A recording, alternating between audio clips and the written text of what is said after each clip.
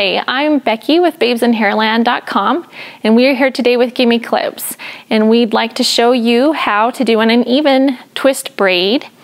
And we've already gone and started and done one on this side, and we're going to continue and do one over here to show you on this right side. I like to part on an uneven center part. So I've gone on the right side and already parted it, and then I will part from that down to the ear. I also like to use a bit of water to keep the flyaways and wispy hairs down. Then I'll part that out. And then what I like to do is smooth the hair back a bit.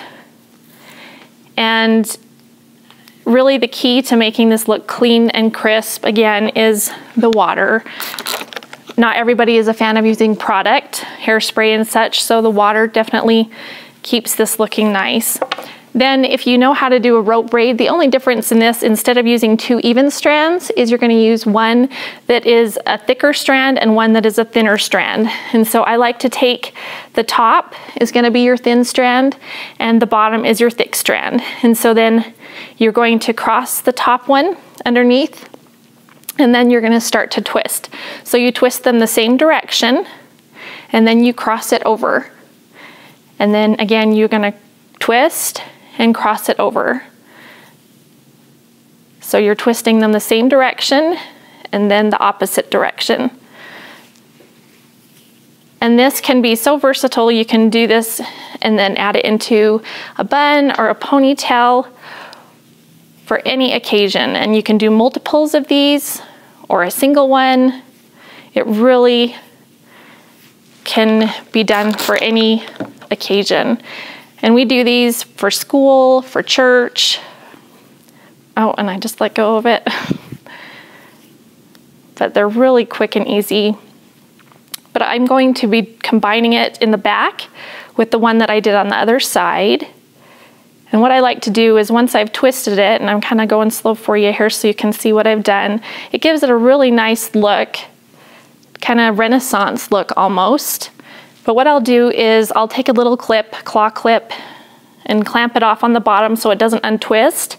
It will loosen up a little bit, but it doesn't untwist. Then what I'll do, I've held that other one back here, I'll twist them both back up. And then what you'll want to do is if the back is kind of dry, you can slick that down a little bit. Then you can take them both and twist them into the middle. And then I've got a little rubber band, and I will take that and combine them in the back. And it really is a cute look for any age. And you can just pull those little clips out once you've got the rubber band around them, but that ensures that it's not going to come undone until you're ready for it to come undone. Another fun thing that I like to do, you can leave it down at this time and add a clip to the top, but I also like to pull it like this and not pull it all the way through, and leave it as a little fan and let it spray out like that. So it's really cute and playful, kind of messy also. You can leave it like that, but then at this point I like to dress it up a little bit and use one of my favorite Gimme Clips. And the best part about Gimme Clips is they have 16 different clips that they come out with every season. And one of our favorites is this one from Gimme Clips, and it's called Pink Clouds. And it's the most darling for any age really, because it's got the cute little gem in the middle, and we use this all the time. I've got 3 girls and it suits all of them from ages 9 to 4 was what we have right now. But I just love to put this right here, cover up the elastic, and it just really makes it all playful and cute.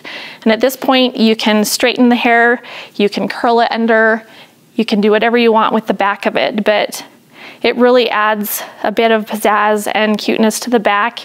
And then you've got the darling twist braid on the side, and is perfect for just about any occasion.